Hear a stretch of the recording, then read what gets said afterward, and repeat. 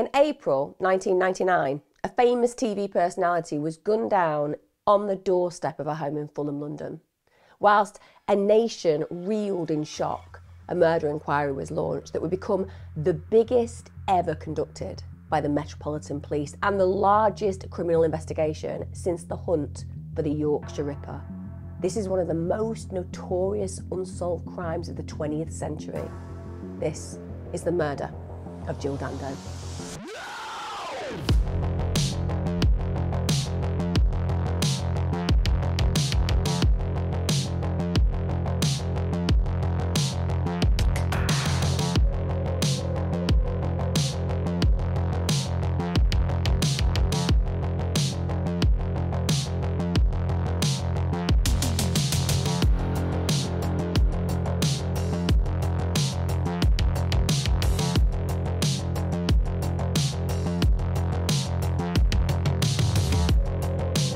Hi guys, welcome back to my channel. Thank you for joining me. I didn't know whether to do this particular case. It's an older one, but then I was speaking to an ex-copper, ex-DCI who I know very well, and when he started to talk about the fact that he'd been involved in the very early experience of the investigations, I was so compelled with some of the information that he told me that I felt I wanted to cover it as best as I can with all the information that is out there. If you don't know the Jill Dando case, it was enormous. It was totally shocking in the UK that this really well-loved TV personality could essentially be executed at her own home. It was something that blindsided the nation. There was nothing about this woman in any way, shape or form that could lead you or lend you to have an understanding of why this kind of killing could occur. So today, we're going to be going through this. And for all of you who are new to my channel, you might have just found this because you're interested in Jill Dando's case per se.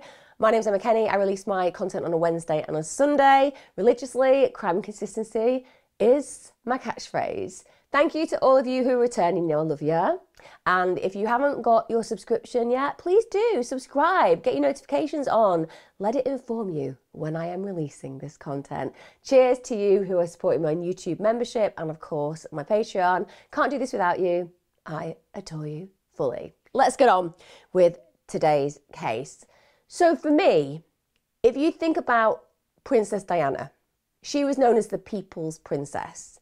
Then in the 1990s, Jill Dando in Britain was the nation's sweetheart. She was an absolute golden girl of TV. And she was a household name. She'd had this really sparkling 10-year career. And prior to doing television, she'd actually been a newspaper journalist, and that was in her hometown of Weston-super-Mare, which is in the southwest of England, lovely area. Her first broadcasting gig was with the BBC Radio Devon. That's a particular radio station I have been on many, many times. They're very, very lovely at BBC Radio Devon. But that's where she began her career, and she was reading news bulletins. And in 1999, she actually stated that she genuinely couldn't be happier in her life. Career had been going from strength to strength. She'd been presenting shows that were really, really diverse as well. So she was one of those presenters who was transversing and moving through her original station, so to speak, around news bulletins and actually making a real name for herself as an individual presenter. So she was doing things such as the 6 o'clock news, breakfast news, songs of praise, the infamous Crime Watch, which is a show that has stood the test of time in the UK. She also presented a show called Holiday. She'd been named the BBC's Personality of the Year in 1997, and she was somebody that everybody knew. If you lived in the UK, you knew who Jill Dando was. It was a time, remember, before the digital era. You didn't have Netflix, Now TV, Prime, and everything else. And the reality of that was that because you were tied to a certain amount of channels, and she was all over them, you knew who she was. But as she went through her career, she decided that she needed to also look at her personal life. She wanted to cut down particularly on the holiday programmes. She wanted a less frantic life, and she got to a place where her personal life was in a really, really good place. In January of 1997, she actually got engaged to gynaecologist Alan Farthing. Alan Farthing, bit of trivia for you, he later became Queen Elizabeth's personal physician. So our beloved Queen Elizabeth, who we've recently lost, he was the personal physician who tended to her. And she and he had met on a blind date. And it had been a very intense relationship. They'd quickly fallen in love. And Jill was massively excited about the fact that she was getting married to her beloved fiancé on the 25th of September, 1999. This was going to be a huge year for her personally. And after building her career to such an iconic level, it was also a moment in time where she could take her foot off the accelerator and just enjoy the new opportunities that her love life was presenting, and obviously with that huge intention about forming and forging a family that she dreamed of. We get, however, to Monday the 26th of April 1999, and this is where everything changes, where all of those plans fall apart and an inconceivable, astonishing event plays out. On this particular day, 37-year-old Jill, she leaves her fiance's home in Chiswick, West London. It's around 10 a.m. in the morning. She'd been staying there for the past few days. So on that morning, she sets off in a dark blue BMW convertible. She's heading to her Fulham home. But then she ended up doubling back because she decided she wanted to go shopping in Hammersmith. She stopped for petrol along the A4. This is along the way to go to those shops. And then after parking in Hammersmith, she goes in the King's Mall shopping centre. And this is all captured on CCTV, and that's both outside and inside the actual shopping centre. They see what she's wearing. She was wearing a beige raincoat, red button-up jacket, and she was also wearing black trousers and boots. They saw that she was carrying a white carrier bag in her left hand with a black handbag over her right shoulder. Then we get to the minutes between 10:36 a.m. and 10:50 a.m. Here she's seen buying materials for a fax machine. This includes paper from Ryman's and Dixon's. And then she actually physically leaves the shopping centre just after 11 a.m. At 11:20 a.m, again, she's seen stopped on Fulham Road because she's on the way home. And she basically stops there because she calls a fishmonger. She buys 2 fillets of Dover soles. And it's believed that she took her phone call while she was in that shop. This is at 11:23 a.m. And of course, what's really upsetting and troubling is that we know, but she certainly didn't know, that that was the last phone call that she would ever take. So she arrives back at her home, 29 Gowan Avenue, Fulham. This is at 11:30 a.m. She'd previously lived in the house, but even though it was still hers, she was actually in the process of selling it. And that's important to note because Jill Dando did not go there very often. She didn't visit it regularly. Just keep that in mind for what we're going to talk about later on. Now at 11:31 a.m, she does actually receive another call, but it's a call that she doesn't answer. It goes to voicemail. And the investigators believe that the reason that it went to voicemail is because by this time she was dead. She was shot once in the head, literally on the doorstep of her own home. The neighbour who actually found Jill collapsed outside her front door found her about 14 minutes after she was shot and then immediately called emergency services. You can't quite imagine the moment of origin of impact. This neighbour coming out and finding somebody hugely recognisable anyway, but certainly somebody that she knew, and recognising that something dreadful had befallen her. It's so astonishing, it's so unbelievable. This is Jill Dando. You don't expect somebody like Jill Dando to get executed on her doorstep. Thank you. Ambulance service, hello? Hello, ambulance. I'm walking along Gowan Avenue. It looks like there's somebody collapsed confidentially. It looks like it's Jill Dando, and she's collapsed in her door. There's a lot of blood. You just approach and check that the lady's breathing for me. She doesn't look as if she's breathing. She's got blood coming from her nose. Her arms are blue. I just need to find out if she's breathing. Is the lady's chest going up and down?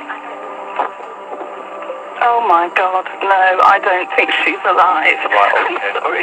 Don't worry, I'm going to get some help there in a second. The police and the paramedics rush to the scene. And at this point, the main intention is to see whether there was any salvaging Jill's life. They attempt CPR. They try their best to resuscitate her, but unfortunately it's unsuccessful. She's then taken to the nearby Charing Cross Hospital and she's immediately pronounced dead on arrival. This is at 1:03 p.m. The forensic scene, they descend on the crime scene very, very quickly. Of course they do. This is enormous. Whenever a murder plays out, it is big news.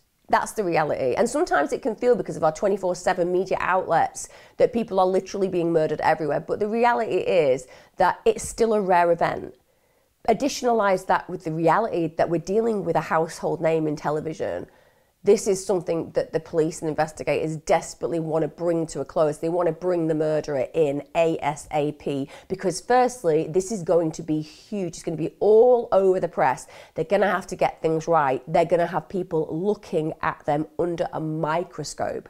And also, there is a personal feeling here. When you are a celebrity at the level of Jill Dando, everybody owns a piece of you. Everybody feels that they know you. Everybody is invested in your killer being brought to justice because you feel that you know this person. It's personal. And in the UK, that's exactly how it felt. It was personal. That's why this case is still one of the biggest that we talk about, because Jill Dando had meaning to so many millions of people in the UK. And again, I bring in the reality that this is a time where you didn't have the plethora of channels that you have nowadays. So genuinely, in the UK, of the 60-odd million people who live here, most felt that Jill Dando had a level of meaning in their life. So it's enormous. And when the forensics get there, they're obviously desperate to figure out what's played out. They notice that there's blood splatter on the front door. Also, there was a trail of blood along the path leading to the house. They found Jill's handbag that was on the front doorstep, and they find the bullet and also a spent 9mm cartridge. They recover that from the scene as well. When they do the autopsy and the forensic examination, they established that Jill had been killed by a single gunshot wound to the head. Now, we'll probably never know for definite how the actual killing unfolded. However, when you look at the evidence, it's believed that she'd put the keys in the front door, and at this point she's grabbed basically from behind. Then her attacker forced her to the ground with his right arm, and that would mean that her face was almost touching the doorstep. And then with his left hand, he basically put the barrel of the gun, pressed it to her left temple because there was a small cut above the bullet wound. So that's probably made by the pressure of the sights at the end of the barrel, just pressing into her head and grazing the skin. The bullet had entered her left side of her head, so just above, behind her left ear, and it had exited from the right side of her head, so just in front and at the top of her right ear. Now, being that Jill had been shot at point blank range, as I've just described, it actually meant that the end of the gun in Jill's head had basically formed a seal, so explosive gases had entered into the bullet hole and muffled the shot. So it had reduced the noise that that shot actually created. Now, because of that injury, you can imagine it went straight through. She suffered massive brain trauma, and the belief is that she would have died almost instantly. In fact, the keys to her car were still in her hand. So it's not like there were defense wounds. She wasn't fighting back. This is a scenario where somebody is totally taken in a shocking situation where they're not really aware what's happening, and it all plays out so quickly. On one level, that's a positive, because none of us would wish that Jill would ever suffer or even be aware of what was playing out the moments that her killing occurred. So the fact that she died instantly, and the fact that she seems not to have had any instinct to fight back, that is a sense of comfort, I suppose, for us to imagine that she didn't really compute what was playing out. Now, the forensic ballistics, they noted 6 markings on the cartridge used to kill Jill. So the suspected murder weapon that they believe had been used had been a replica or a decommissioned gun. So it had a low muzzle velocity, and they believe it had been modified in a workshop. Now, the firearm discharge residue, that's known as FDR, that was found in the cartridge, so in the cartridge case itself, the bullet wound, and Jill's hair. Now, in guns, primers are used to actually ignite the main powder charge that propels the bullet. and traces of that primer can be detected in the discharge residue and analysed. Now, in this case, the FDR was percussion primer caps residue. And the thing about percussion primer caps residue is it doesn't degrade with time. It's metal-based, so it's composed of barium, aluminium, and lead, and it just doesn't degrade. So the murder investigation that is launched, it's called Operation Oxborough. And as I said earlier on, it basically becomes the biggest ever murder inquiry conducted by the Metropolitan Police. And it's the largest criminal investigation since the hunt for the Yorkshire Ripper. The police, they do door-to-door inquiries. Of course they do, because in the local area, hopefully there might be a witness. And they speak to a neighbour of Jill's, and he said that one of the things that he'd noted was that he heard Jill's car alarm activate as she walked away from the vehicle. Also, he heard the latch opening on her garden gate, but then he heard her scream. Now, he said the scream itself had more of a pitch of a scream of surprise than it did of terror. So again, playing into that reality that the likelihood is that Jill was just in shock. You know, she didn't even have time to be terrified. She was just in shock. What on earth is happening? Who is this grabbing me? But he hadn't heard a gunshot. Now, he looked out of the window. It had driven him to kind of inspect what on earth is playing out. And what he did see was a man walking away from Jill's house immediately after he heard this. Now, he described this man as aged anywhere between his late 30s to 40s. He said he was around 5'9" to 6 foot tall, which you can imagine, if you're looking out of a window, it's really hard to gauge the height of someone. If somebody's wearing, for example, really sharp suit and nice clothes, you put them up as taller than they actually are, because you have a bias to believe that somebody dressed nicely who's successful is going to be taller. So it's really hard unless you have something to gauge their height with. So that's why there's a disparity between 5'9" and 6 foot. He said that he had short black or dark brown hair, noted that he was smartly dressed. He said he was in a dark suit or jacket and trousers. So at this point, at least the police are able to let a description and e-fit be released to the public. Even though this is an absolutely enormous investigation, bear in mind, it seems so random. This is Jill Dando. Who has anything against this woman? Literally, she was like sunshine and ice cream in the UK. There was nothing sinister about this woman. She wasn't provocative. She wasn't a nasty human being. She wasn't somebody who was divisive. Everybody liked her. So that's going to be really, really difficult initially, because who on earth would be a suspect for killing this woman? And we get to the first 6 months of the investigation. So at this point, the police are still basically speaking to people who may have seen something, may have heard something, trying to piece together what could have happened. And they speak to 2,500 people. You just have to imagine the amount of administration there and how many differing stories and how many dead ends are going on. The case itself is just huge. It's everywhere. It's got this massive publicity. The media coverage is intense beyond belief. And the police are flooded with lots of different leads because people genuinely are invested in bringing Jill Dando's killer to justice. So everyone wants to do their best to tell the police things that may have some kind of weight when it comes down to the investigation. And every single one of those possible leads that the public put forward were investigated. There were so many rumours, so much speculation about the possible motives that had led to her killing. Now, as I've said, when you drill down into the bare bones of this case, Jill Dando had no known enemies. And there must have been an incredible pressure on the authorities to just bring somebody to justice for the brutal slaying of such a popular and well-loved woman.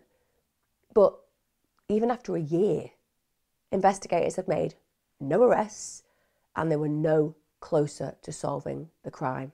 This is despite investigating 2,000 potential suspects and ploughing money into this particular case.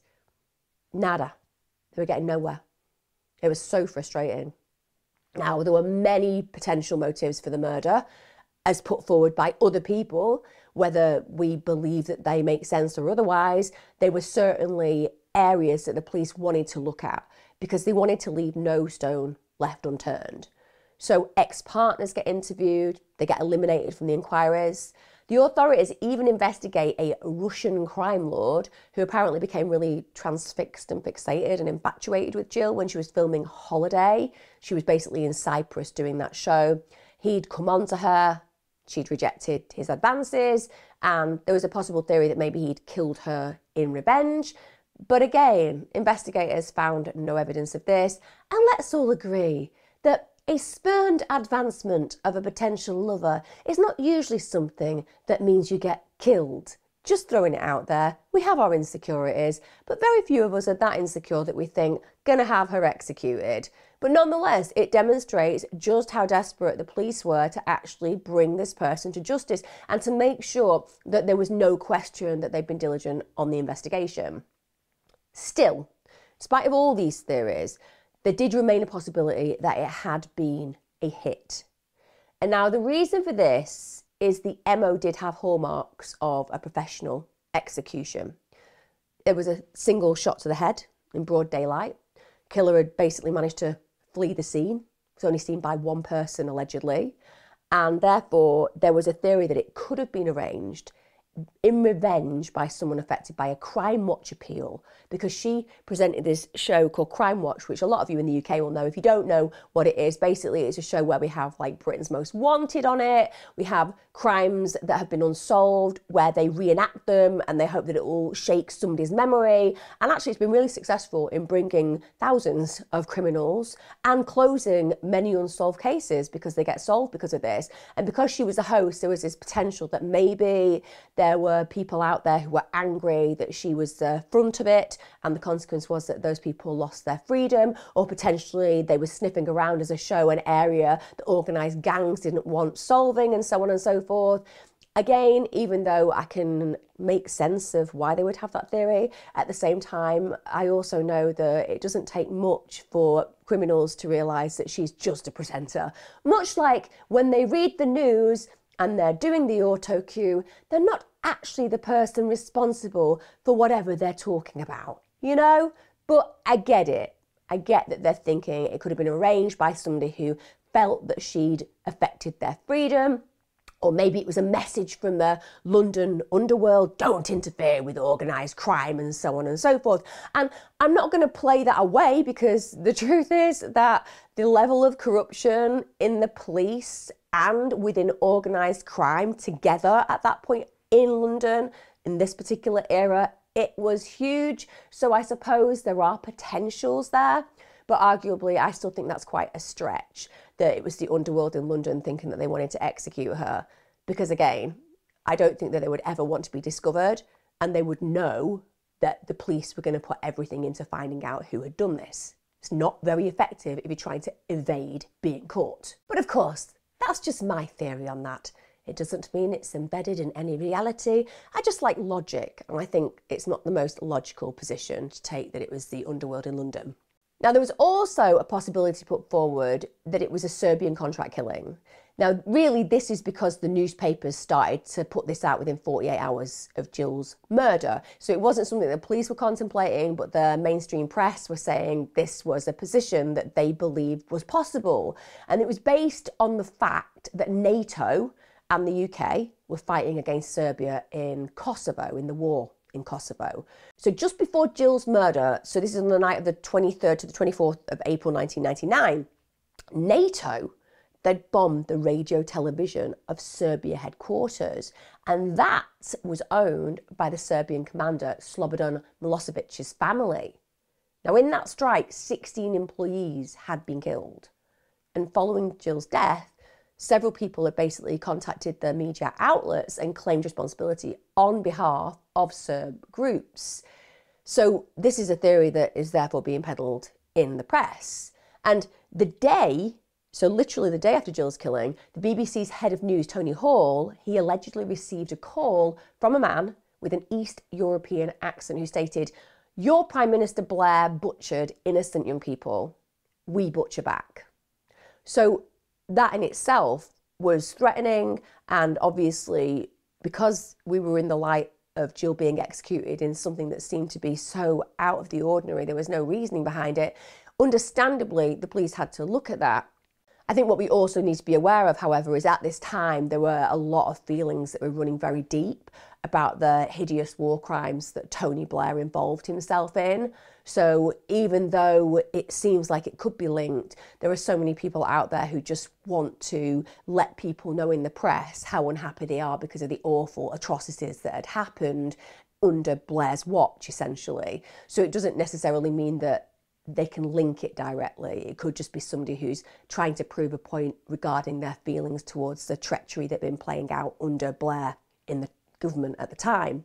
So the way that they try to tie this situation back to Jill, as in, well, okay, we're getting these calls, people are suggesting that they've taken claim for killing her. How does that link back really to Jill being the intended target? So they suggested that her Disasters Emergency Committee appeal, this was basically an appeal that she did for aid for Kosovan refugees, could have basically made her a target.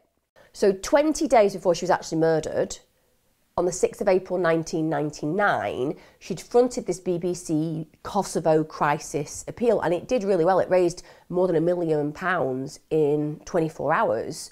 So police then investigated the various calls to the media outlets because they needed to see whether there was any truth, and is it that she's become a hit because of her support in this area? But it concluded that every single one of them were hoaxes.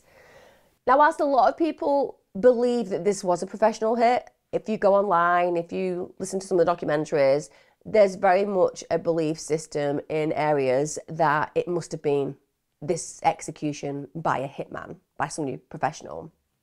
Whilst it does share some similarities with the professional hit, I'll be honest, investigators and even myself, when I've done the research, not completely sold on this theory.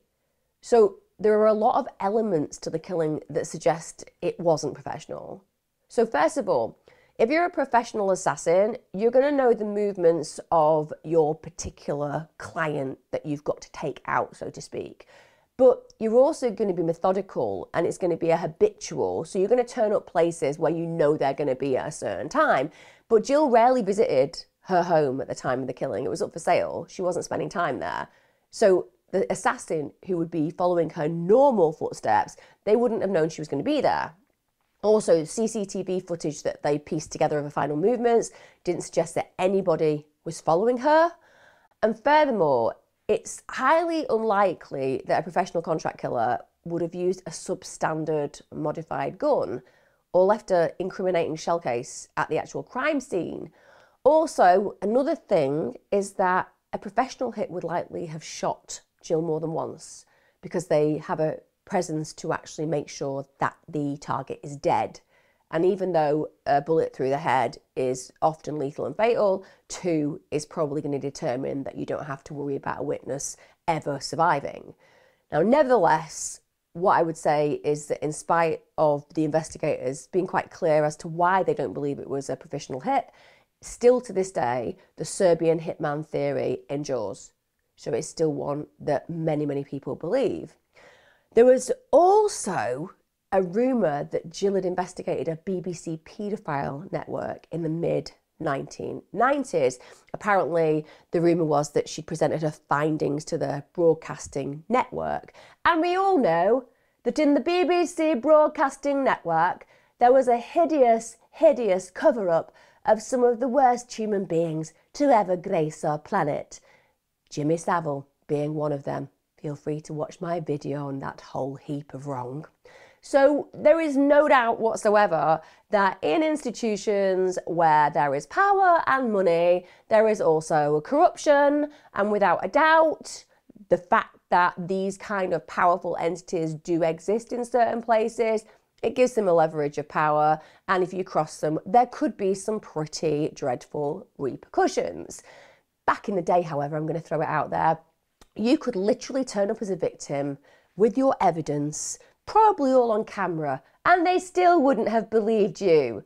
So again, even though she's meant to have handed over this particular revelations doc that people were going to be aware that she knew all this internal horror of the BBC, and as we know, in the end, those high-profile celebrities who were operating within the BBC were actually outed, so to speak. They said, when they were asked about this apparent dossier that she'd given them, it never happened, that there was no evidence to support this theory whatsoever. The BBC had never been handed this at all. So all of these ideas that still are whispered around this particular killing, most of them have been fully discounted. So the investigators then decide that they need to focus on another theory. Maybe, just maybe, Jill could have been killed by a crazed stalker. And at this point, they zero in basically on an unemployed 39-year-old man called Barry George. He's also known as Barry Bulsara. What would I say about this particular individual? Well, to use a quote, not from myself, it isn't a very professional statement that I'm going to make, but from those around him, he had a reputation as the local weirdo. And his name had been handed in basically. It was a tip-off to the police, and that tip-off came a day after the murder. And this person who'd actually got in contact referred to a mentally unstable man. So when you actually look at this particular individual, he did have a history of antisocial behaviour, he had a history of stalking women, and let's all remember that this idea that stalking women is an activity that remains stalking, it just is not true. I mean, I think in the early 70s to 80s, even to the early 90s, there was this ludicrous mindset that it was just somebody who was a little bit odd following you and they really didn't mean any harm until they killed you, which happened a lot, or raped you, which happened a lot. So at the end of the day, this mindset of the time was that stalkers didn't present harm and people didn't presume harm about their actions. Totally ridiculous. Absolutely makes no sense. And even let's put it into the context that a stalker does just follow you, does just turn up at your house every single day, does find out where you work, does come to your home constantly uninvited and so on and so forth. That's horrific psychologically. That is violence. It really is, because it changes every aspect of your world and your life and your being, but it wasn't taken very, very seriously. So he'd had all of this history. He'd also actually been convicted of attempted rape and indecent assault when he was 22. That's a high-level sex offender. And also his ex-wife, she accused him of assault, and their marriage had actually only lasted a year. But on top of this, he'd even been found in 1983 hiding in the bushes at Kensington Palace. Now, bear in mind, for those of you who don't know Kensington Palace in the UK, it was where Prince Charles and Lady Diana lived at the time. And when they found him, he was armed with 2 knives and a 15-foot coil of rope. He was also wearing combat gear and an SAS gas mask. Also, apparently, he was in a possession of a poem that he'd written for Charles. And when the police catch this guy, armed, disguised, with some kind of like obsessive fixation potentially on Charles, the police felt that he was a harmless eccentric, took no further action. I don't know how to even begin to unpick that crazy response of the authorities. He was armed, disguised and hiding at the Prince and Princesses of Wales residence. But nothing to see here. Why wouldn't you be carrying a 15-foot coil of rope? If I'm not out in the street on a Tuesday and Sunday with my 15-foot coil of rope, my duct tape, my large knives, sometimes my samurai sword, wearing combat gear, I'm not having an ordinary week. It's as simple as that. Nothing to see here. Let me stay in this garden of my elderly neighbour. Don't get it. Just gonna throw it out there. Don't get it. And during the previous year, he'd been stopped 4 times in 10 months, hanging around Kensington Palace in the middle of the night. Is it just me? This is not just me, is it? This is not just me. It's not just me. Excuse me, mate. What are you doing? I'm just hanging around the palace. Why? I like it. I'm a royalist. It's in the middle of the night. I know. But it's like the stars. Why are you carrying that knife, mate? I like to imagine that if there were any tree falls around here and a small animal got stuck in the tree, I'd be able to get it out using my knife as a makeshift saw. Ah, all right then. See you again. Yes, I'll see you next month. I'm going to be here regularly. Honestly, that literally happened. So all of those details, many of you might know this case and not know that those details were actually there, that we actually know this about this individual. However, all the details that I've just told you about, they were not made public for a very long time. Much further down the line would that information come out because they didn't want to prejudice the judicial process that followed. But I don't know. I don't feel safe thinking that people act in such a manner ever. Now, George also, to add, I suppose, weight to the theory of him being a suspect, he only lived 500 yards from Jill's house, so he lived in a ground floor flat on Crookham Road, Fulham. But he was only actually considered as a suspect, seriously, about 10 months into the investigation. And that's probably down to the fact that there were like over 2,000 leads. So the sheer amount of leads that the police were dealing with and processing probably meant that they didn't actually get round to that one for that amount of time. Now, they were also working at this point with a forensic criminal psychologist, Dr. Adrian West. So he compiled this profile of this potential suspect in May 1999. That was just a month after the murder. And he had told the police, listen, you need to look for an obsessive loner. That was who he believed had carried out this crime. And of course, George fits the profile perfectly, doesn't he? Like I said, people call him a weirdo, and he's an oddball, and he's somebody that you find in bushes, armed with knives and rope, but he's just harmless. Sorry.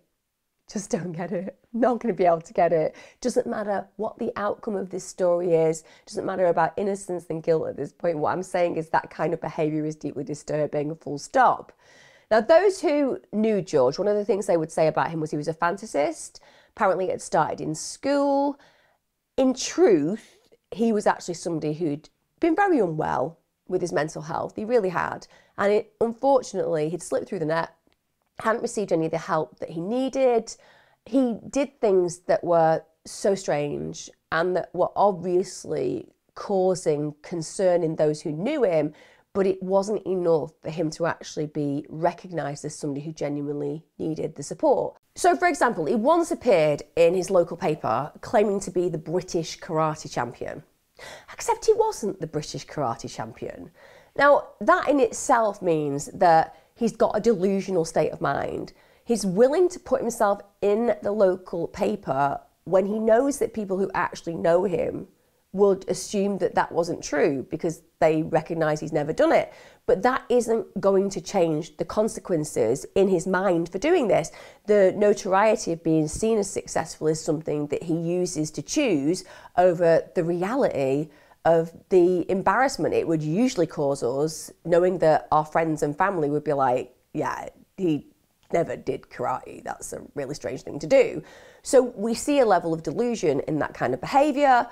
Also, and he must have been quite convincing, he claimed that he was a part-time stuntman, called himself Steve Majors, and somehow, and I mean, please God, explain this to me as to how this literally occurred. These days, in a more litigious society, one would imagine a level of due diligence would take place so that people can't just suggest they can do things and then be allowed to just do them. Because that's what happens. Calling himself Steve Majors, this stuntman, he persuaded a venue in Derby to host an event. And what an event that was. It was an event I might have gone and seen with respect at that particular time. He attempted to jump 4 double-decker buses on roller skates. I mean, personally, I'm imagining it. It's like an Evel Knievel without the bike theme. But 4 double-decker buses are pretty big, right? And even though he wasn't a stuntman, and he had no formal training in this area, in fairness, in spite of the fact that this was just a delusion really that he created in his mind, he did actually complete the leap. Sadly, it didn't work out quite as any of us would have wished for it to have played out, because he actually fractured his femur and dislocated his spine. But when it comes down to it, he actually managed to leap over those 4 double-decker buses in roller skates. Pretty astonishing, I'm not going to lie. Aren't you a nutter? No. I do stunts every day of my life, and for the last 11 years I've not had one accident, so I think that's a good track record. We're coming down from approximately 60 feet, which is the very top of the ramp, down to about 20 feet, which is the other bottom of the takeoff ramp, clearing 40 feet distance and landing on the other ramp, which is approximately 16 feet. What speed do you reckon you'll have to achieve to be able to clear it? We're hitting 60 feet, 60 miles an hour. That's moving at 88 feet per second. So you've never actually done anything like this before? Never in the world. It's never been done. But haven't you had to go on a mini ramp or anything just to have a practice? No, not at all. Crowd of 5,000 at the Long Eaton Stadium, the stuntman decided to go ahead. In the heavy rain and winds at gale force, I asked him why. Because I've been planning it for 4 years. I thought about it 4 years ago, training for 4 years. The chances are you're going to end up in the hospital. It's a chance I'll take. The weather conditions are very windy up here. I'm a bit frightened, but confident so far. I thought you'd have waited till Tuesday myself and done it then. Why Tuesday? Well, make another meeting, isn't there? Weather might have abated then. I'll get halfway down. It's slim. It's rough down there. How about I don't just shoot off the side? No, you will no chance of that, man. You stay centred. It don't look like safe to me. Can you get me to hammer that down somehow?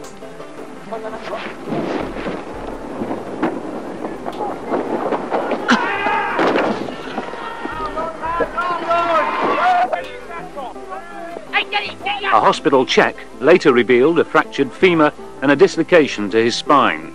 But with the adrenaline and the excitement still pumping, Steve insisted on a final wave to the crowd. Also in the past, he'd falsely claimed that his name was Paul Gadd. For those of you who don't know Paul Gadd is Gary Glitter. That whole heap of child molester wrong, that criminal. Yeah, he was using his name. That was before the paedophile child molestation revelations. But nonetheless, again, so he's got this desire to be seen as somebody different to who he is. And he was actually once charged with impersonating a police officer. That's a very serious offence. When he turned up to court, he was in glam rock attire and he stated that his name was Paul Gadd.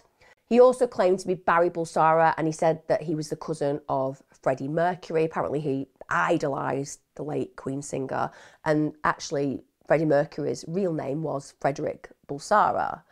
Another thing that apparently he'd planned was to have plastic surgery to actually help him look like Freddie Mercury. And at his sister's wedding in Ireland, this is at the height of the Irish Troubles in the 1980s, he'd claimed he was in the SAS and nearly got beaten up, which you would do, because if you're in Ireland in the 1980s, when the IRA is rife and the troubles between the British and the Irish are enormous, particularly those with those very specific views about feeling that Ireland deserved to be independent and shouldn't have British rule or interference, to say you were a member of the SAS immediately puts you in a position of potential danger because you were seen as the enemy.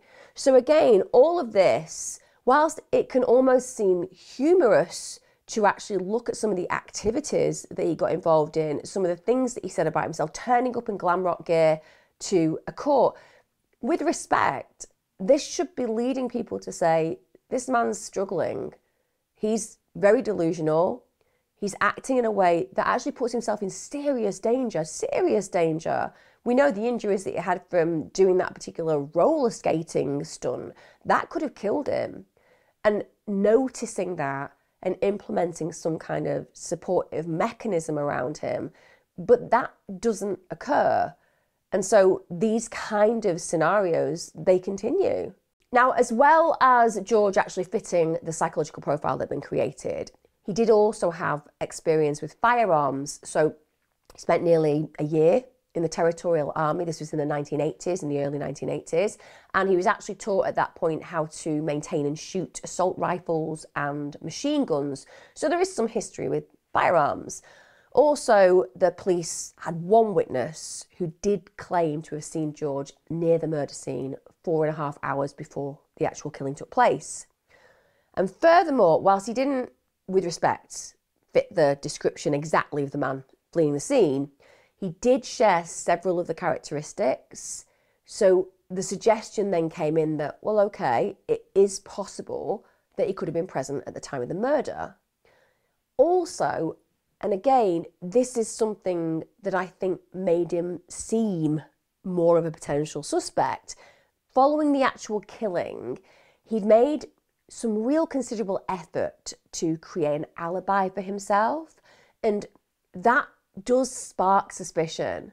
So when we are in a scenario where we're being questioned by the police about something that happened a week earlier, very often we don't even know what happened because we're not living our life plotting what we do every moment to protect ourselves. We just go through the motions of living and hope that nothing terrible is going to happen. And if it does, and then we're questioned about it, it's often quite difficult to piece together our movements. It really is.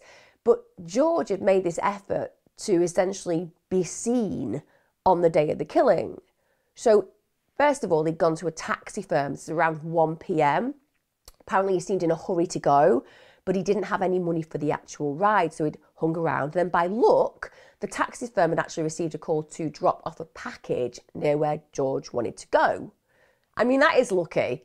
I'm not being funny. I've never had a free taxi drive in my entire life, but nonetheless, seems like this particular taxi company were lovely and he'd been given a ride for free.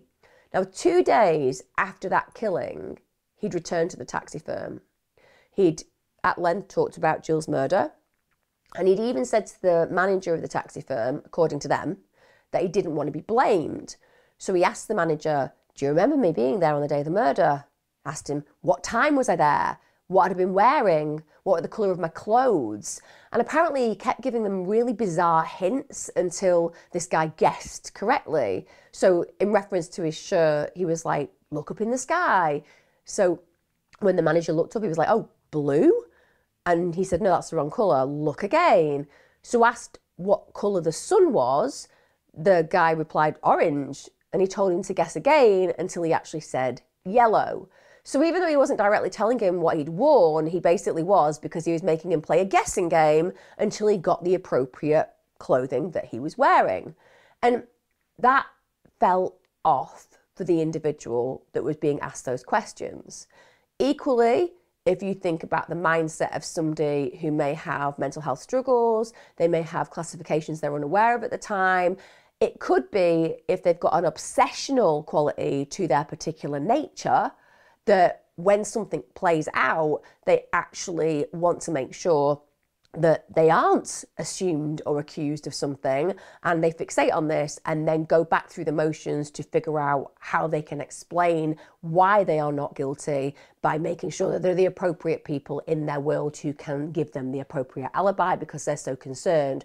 So that is also a potential theory, isn't it? That he could literally have been dotting the I's, crossing the T's. He was innocent on the day when he was at the taxi rank, and then once the murder played out, when he was thinking maybe they'll think it's me, then he goes back and traces those steps and creates a much more fixed regime for people to understand that he couldn't possibly have been in A because he was at B. But actually in doing so, he actually makes himself seem quite guilty. Now we get to the 17th of April 2000. This is almost a year after Jill's murder. And at this point, police actually get the go-ahead to search George's flat. And it's not great. It really isn't. When you think about what they're searching for, the profile of the potential killer as noted by the forensic psychologist, and then them turning up 2,597 photographs of 419 women in George's flat that he'd basically stalked to some degree, that's immediately relatively unusual, isn't it? They won't come across that very often, and it makes the oddness of his behaviour potentially seem a little bit more sinister in light of what they're investigating. Also, they have maps of his street that they find, and they also find 736 newspapers 8 with material relating to Jill published before her death. So they also have, shall we say, breadcrumb trail of possibility to the fact that he has some interest around Jill. And he also had 54 of these newspapers containing reports of a murder. And there were also 4 copies of the Jill Dando memorial issue of the BBC's in-house magazine, Ariel, along with weapon paraphernalia. They also saw that there was clear evidence of an obsessive personality. So the police found lots of handwritten notes and photographs. These related to BBC programmes and also BBC stars, including Anthea Turner, plus a list of models with details of the home addresses and agencies, pictures and articles about Princess Diana, even along with her car registration numbers. And they also found what appeared to be George wearing a gun mask and brandishing a handgun. And he actually did concede that it had been taken in his home, but then down the line he denies that that picture was actually him at all. Now, it's also during a search that officers found a blue Cecil G overcoat. So this is hanging on a kitchen door. And George admitted it was his.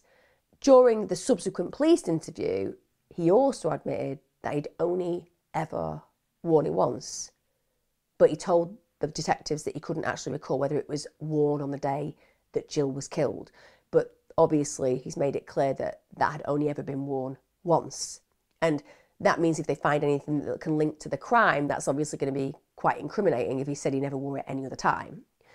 Now, subsequent forensic examination of that coat, well, it did discover crucial evidence, and that evidence would literally be key in the prosecution's case against him at the later trial. So the senior forensic science officer, they were able to find a single particle of firearm discharge residue. Now, it was in the inside right pocket, and it measured just 11.5 microns. Now, for those of you who don't know what microns are, and I didn't, that actually works out about 100th of a millimetre. It's tiny, tiny, tiny, tiny. And furthermore, that actual particle matched the FDR found in both the cartridge case and on Jill's hair. Now that means it potentially places George at the murder scene.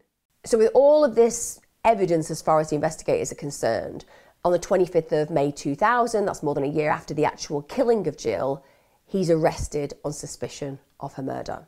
And he's actually formally charged 4 days later on the 29th of May. Now, during that interview, I would say he doesn't do himself any favours whatsoever. So bear in mind what I've told you they found in his house, the fact that he's got copies of her memorial, magazine, etc., multiple copies in fact. He actually claims that he doesn't have any knowledge of Jill Dando. He says that he doesn't have any interest in her life. He doesn't have an interest in her death. And the problem is that that doesn't make sense.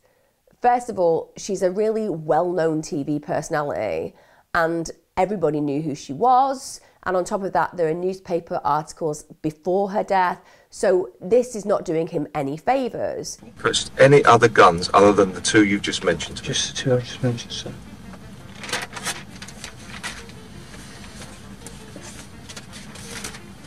I think you're lying, Mr. George. Is there a reason? To my knowledge, that is shown to him that I purchased it.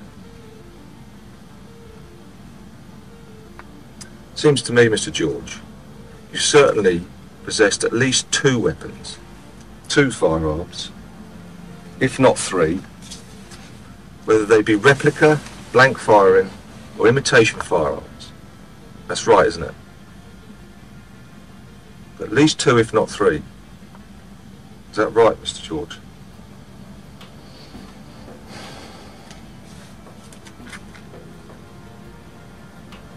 Only those 2, sir. Did you kill Jill Dando? No, sir. You obviously had firearm ammunition to use in your blank firing gun, as we've discussed. Is that correct, Mr. George? They were just capsules, sir. But as I said, go bang, and that's all they do. But if you put a bullet on the end of that capsule and put it in a gun that could fire with a smooth barrel... It couldn't do nothing, so it would blow up. in your own face, because obviously nothing can get out of the end. So since that time, when you used that firearm to shoot your blank weapon, blank ammunition, have you ever bought or possessed any other firearm ammunition? No, sir. Did you kill Jill Dando? No, sir. The person who killed Miss Dando was seen leaving the area. He was wearing a dark 3/4 length coat. You have stated in interview that on that day you may have been wearing a 3/4 length coat. Was that you leaving the scene of the crime, Mr. George? Or casual appearance. Exactly. Was that you leaving the scene of the crime, Mr. George? No, sir. Your 3/4 length coat was taken from your flat. It's one searched by the police. Sir. That coat has also been examined by a firearms expert, firearms laboratory. Did you kill Jill Dando, Mr. George? No, sir. The inside pocket of your coat has been found to have a trace of percussion primer discharge residue. Did you kill Jill Dando, Mr. George? No, sir. How do you explain the firearms residue in your coat pocket, Mr. George? The coat pocket, the 3/4 length coat that you may have been wearing on the day that Jill Dando was killed. How do you explain that? I can't explain. I have no knowledge. But then, even though Of course you haven't. How did it get there, Mr. George? I have no idea, sir. And also he says that he doesn't know Gowan Avenue, but he'd actually lived close to that road in a flat for 10 years. So that's difficult for the investigators to comprehend. That noted, if I'm really honest, I've lived here 6 years in this current house and I genuinely only know one road that a friend lives on near me. So I don't think it's that unusual that somebody would live in an area and not be that aware, unless you are a paper girl or boy. If you ask me around my parents' area, all the roads, I am like a savant because I delivered with my achy shoulders and permanently damaged back thousands of papers for what can only be described as piecemeal money. Anyway, the point is, unless you do happen to have a job where your job is to know the area, why would you? But again, when you add that to the picture they're painting, it doesn't look great for George. And during questioning, one of the things that he definitely stuck to is he said he had absolutely no involvement in her murder whatsoever. So this isn't an individual who in any way blurs the boundaries by saying he knows certain things but that he doesn't know other things or changes his story. He's just adamant, I had nothing to do with Jill Dando's murder. We get to the 23rd of April 2001. Now this is when the murder trial, which was massive news. This begins at the Old Bailey, probably the most famous court in the land in the UK. Now, prior to the actual trial, George had pleaded not guilty to Jill's murder. He'd stuck to that.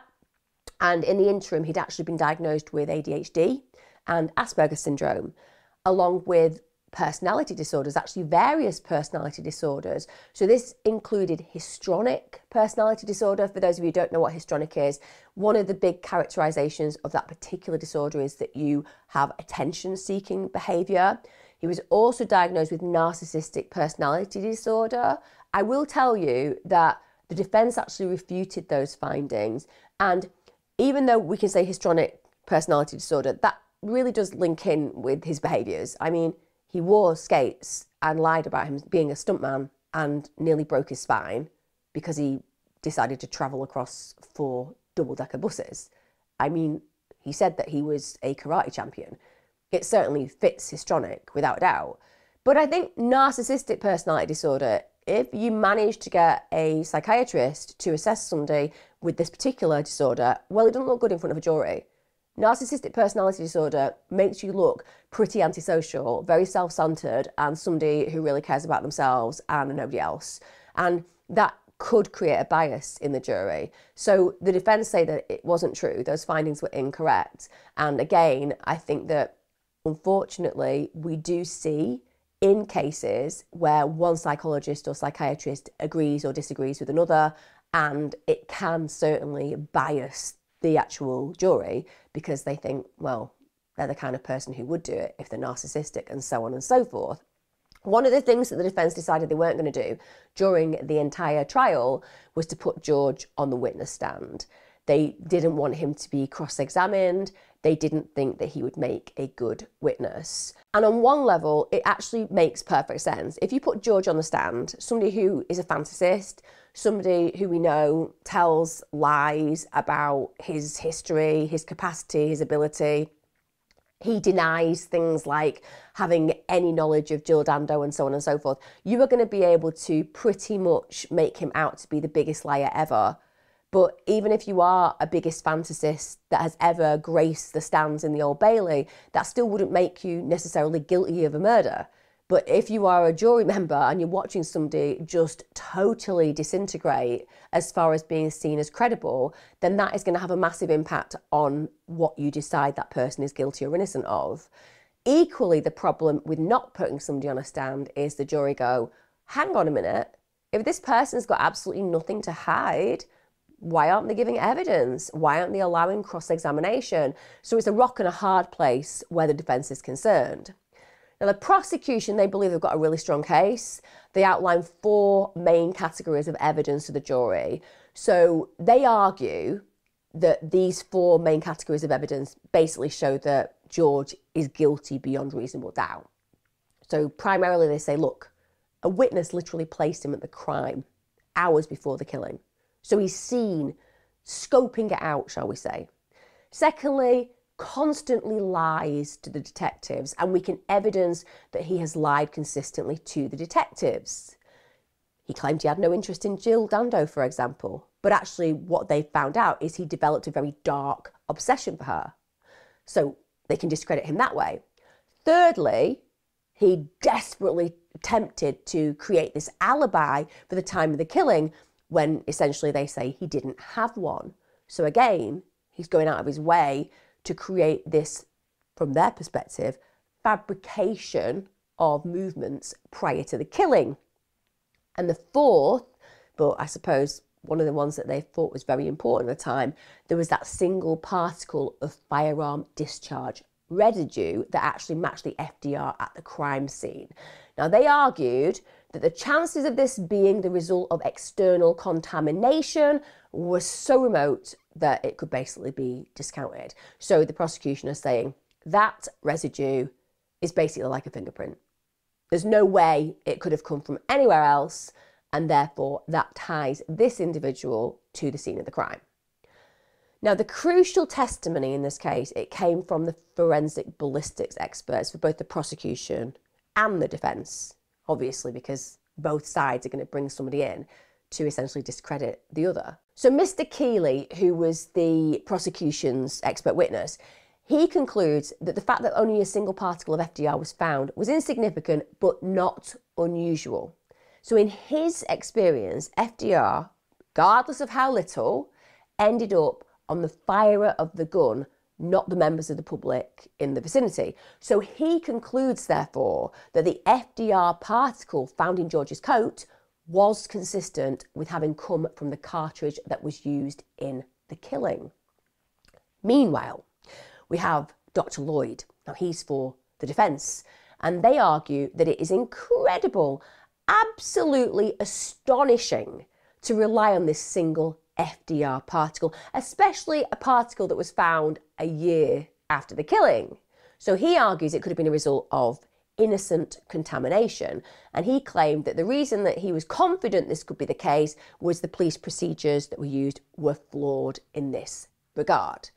So it's kind of a stalemate as far as that information is concerned. But again, if you're on a jury, one of those experts says that this tiny, tiny piece of FDR has been found, and at the end of the day, it was found on Barry George. Therefore, can we discount and discredit that? I think it's difficult for a member of the jury, particularly if they don't really understand anything about ballistics, etc. They're going to find it very difficult to say that isn't compelling.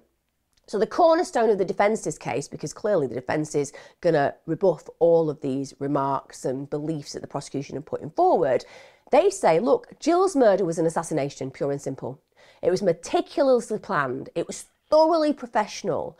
And they said, as far as they were concerned, it had been ordered by Serbian warlord Arkan. Now, they say this is in pure retaliation for the NATO bombing of the radio television of Serbia headquarters. Interestingly, Arkan himself, he was subsequently assassinated the following year, in January 2000. The prosecution, of course, they say this is absolute rubbish. This is just sensationalist media nonsense. There is none of this borne out in truth. The weight of the evidence certainly doesn't support this. You're making it up. You're just trying to dissuade the jury from actually seeing the reality of George's guilt.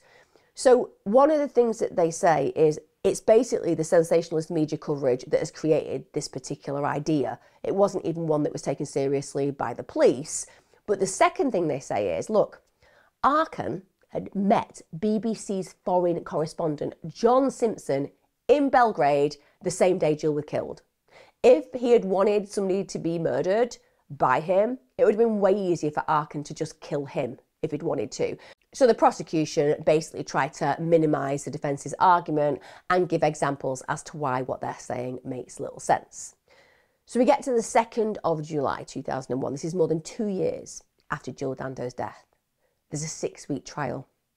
And actually it takes almost 32 hours of deliberation. So that jury, they go away and they take some time really thinking about the outcome of this trial, what that verdict should be. The jury come back and they convict 41-year-old George of murder. And that's by a majority of 10-1. So there's one person on that jury who was there for those 32 hours and probably more than one, which is why it took so long, I would imagine. They don't buy into this belief that George is guilty, but nonetheless, that majority is enough. Judge Mr. Justice Gage, he subsequently imposed the mandatory sentence for murder, life imprisonment, and he stated this: why you did it may never be known. It is probable that you can give no rational explanation. What you did deprived her fiancé, family and friends of a much loved and popular personality. During the time she was in the public eye, she'd done much good and brought much pleasure to a great number of people. As I said, Jill Dando was a British institution and her loss was felt by millions. Even today, you talk about Jill Dando, everyone has questions. Everyone feels that she is an individual who deserved full justice. And many people don't believe that she received that at all. Now, George has been convicted. He's been sent to prison. He's got a life conviction. But that's far from the end to this case. So first of all, from the get-go, lots of people expressed doubts about his guilt. They question the strength of the evidence that's used to convict him. George's own sister, Michelle Diskin, she really works hard. She leads a campaign to free her brother. At no point does she believe, even for a millisecond, that this man that she knows and that she loves could be capable of killing. And it is quite strange, this, but even women that he'd pestered in the past, they say, look, he was somebody who was a nuisance. He was somebody that, you know, wasn't a positive addition to my life, but I don't believe he would ever have had the intelligence to carry out an execution-style one-shot killing. So there are mumblings of dissatisfaction about this conviction and a campaign by his own sister to change this conviction full stop, to overturn it. Now, after he unsuccessfully appeals his conviction, that was in July 2002, the Criminal Cases Review Commission received submissions from George's lawyers 5 years later. So this is in June 2007. Now, for those of you who don't know, the commission is basically employed to study possible miscarriages of justice. And after it takes a look at this, it subsequently refers the case to the Court of Appeal on the following grounds. It says, new evidence calls into question the firearms discharge evidence at the trial and the significance apparently attached to that evidence. So at this point, the defence are given the opportunity to submit fresh evidence for the appeal court's consideration. The defence, they go ahead and say, look, too much probative value has been attached to this particle evidence, when its value in the big picture, when you look at this properly, was actually neutral. So there was the same remote likelihood of finding a single FDR particle in George's coat a year later, whether or not he was the actual shooter. And the particle was no more likely to have come from the murder weapon as from some other external source, such as from being in the presence of someone associated with guns that used ammo with the same percussion primer. So they say, you know, this trial, we believe, was found guilty, as far as our client is concerned, because of this particular presence of this tiny, tiny, tiny FDR that was found, and we don't believe it.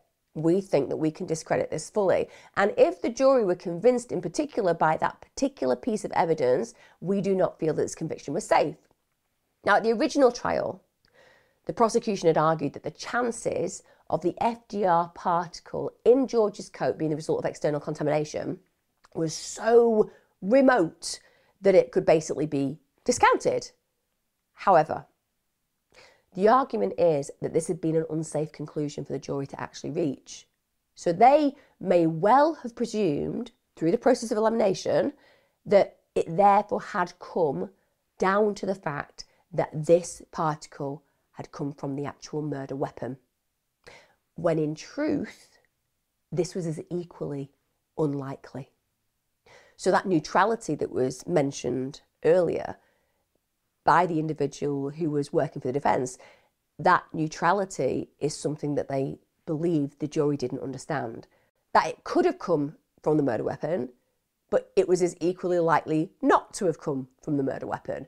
And that does shift the perspective of that particular evidence being something that would be seen as safe.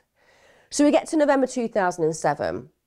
At this point, the appeal court actually do agree that the jury had been misled on the value of the FDR evidence. Furthermore, they say it couldn't be determined how much the jury had relied on that evidence to convict George, and therefore, in taking that belief system in line, they felt that it was unsafe that George had been convicted on that evidence, and therefore they ordered a retrial. The second trial, that commences on the 9th of June 2008. This time, that key piece of prosecution evidence, it was deemed inadmissible. So namely, the firearms residue evidence found in George's coat was not safe as far as they were concerned. So that had to be discounted. So the only remaining evidence of forensic evidence linking George to Jill's murder, it was this single fibre of grey-blue polyester. Now that had been discovered on the raincoat worn by Jill when she was killed, and the prosecution argued that that came from a pair of CNA trousers found at George's home. So they're linking that grey-blue polyester that they found on Jill's coat directly back to George. What I will say is, for those of you out there who remember CNA used to be on every high street. You used to get affordable clothing from there. I mean, they had more expensive clothing, but as a working class family, we were only ever in the affordable clothing area. But it was very popular. Everyone wore trousers from there. So again, that diminishes to some degree the reality of the strength of that evidence. And the defence actually argue that. They say it could easily have come from another source. And the defence, they also produce analysis from a neuropsychiatrist. And that neuropsychiatrist actually brings in some pretty compelling evidence about George. They say he had severe cognitive impairment. In fact, they say that he had an IQ of 75. That's the lowest 5% of the population. Also, he apparently scored in the bottom 1% for memory and executive tests. And that should, at least, if that's absolutely correct, and that particular test was carried out appropriately and George took part in it in an authentic way, that would mean that he struggled to organise himself and carry out plans, which again would be quite compelling. I guess that some people would argue, well, for somebody who isn't capable of carrying out plans, he seems to be able to compile lots of literature or information on the women he was stalking and actually stalk people, which takes a level of actual organisation. And the fact that he's been caught in Kensington with a coil of rope and knives, dressed in armour gear, again, that takes a level of thinking and cognitive reality and ration. But that wouldn't likely be entered into the court, of course, because that isn't relevant to the current case. So we then get to the 1st of August 2008. Now, this is 9 years after Jill Dando has been killed. And to be fair, George at this point had served 8 years in prison. And after the retrial, he's acquitted of the murder. Now, one of the things that is bizarre is that after he gets released from prison, he again states, listen, I had nothing to do with the murder of Jill Dando. I didn't kill her. But he additionalises that by saying, the reason I know I didn't kill Jill Dando is because I was stalking another woman at the time. It's like the weirdest defence for why you're saying you didn't actually murder somebody. But again, I would say in defence of him, that does tie in to the neuropsychiatrist report about his cognitive impairment. Now, there have been cold case reviews since George's acquittal, and I will tell you that they have found that Jill was the victim of a professional contract killer. Her death had been a hard contract execution, with the gun barrel pressed to the head when discharged, and this had prevented both the assassin from being splattered with blood and also muffled the noise of the shot. So cold case reviews have come to that conclusion. In 2019, the British National Criminal Intelligence Service reported Jill's murder was in retribution for the Radio Television of Serbia headquarters bombing. So that belief again that the Serbian warlord Arkan had indeed ordered the killing. The bullet actually that they used to kill Jill was, to be fair, the same used in assassinations in Germany. It had the same markings on the cartridges. And just days before Jill's murder, the opposition journalist in Serbia had been executed in exactly the same way. So therefore, that is now one of the assumptions about how she and why she was murdered. To date, Barry George, who's now 63, he remains the only person to ever have been tried for Jill Dando's murder. And he actually went ahead and filed a £1.4 million compensation claim for wrongful imprisonment. And he's actually been refused compensation for all those years that he had behind bars, because the law states it can only actually be paid when a new fact emerges to prove beyond reasonable doubt that an applicant did not commit the offence. So in effect, what they're saying is not innocent enough to be compensated, which, if you're innocent, must be incredibly frustrating, because to lose 8 years of your life is a travesty beyond measure. Now, in recent years, even more possible motives for Jill's murder have been put forward. This includes the possibility that it was a case of mistaken identity and that it was in retaliation for her investigation into crime and corruption in English football. However, I will also say that many still believe that the authorities got the right man originally. So the same man that was convicted back in 2001. Sadly, all of this speculation, it really leads to nothing. Because to this day, Jill Dando's murder remains unsolved. And for her family, for her friends, and actually for all the passionate advocates of her, because she was such a fabric of the British media, it's so unfair, so wrong, that she genuinely hasn't deserved the justice that she fully deserves. And the legacy of Jill Dando continues because people want to know what happened. And with every passing month and every passing year, the reality is that bringing who killed her to justice becomes more and more of a distant possibility. This is one of those cases that shook the UK, in many ways shook the world. It made presenters realise that as much as they felt protected because they were in the media, they were quite the contrary. And we've seen in modern days how stalking can turn deadly. Let's think about Christina Grimmie. If you haven't seen my video on her, go and watch it. It's absolutely horrific. The fact that these individuals in the public eye who are just sharing their talent, in Jill's case, her amazing presenting talent, and actually her kind and compassionate demeanour. She was one of those really lovely people. She genuinely was. She wore her kindness on her face, in her eyes, in her smile.